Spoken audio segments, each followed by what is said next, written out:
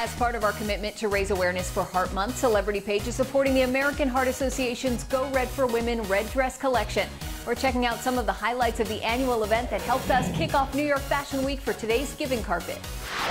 Jordyn Woods, Susan Lucci, and the Bella twins are just a few of the stars strutting their stuff down the runway. So happy to be asked to walk the runway and not only have fun, like being a fashion model, but also raise awareness. It's time for us to just stop and commit to our health, because if something happens to the women, the whole house of cards will fall. Top designers recently dressing the stars to raise awareness for women's empowerment and women's health equity. The American Heart Association's Go Red for Women. The red dress collection also featuring heart disease survivors walking alongside celebrities.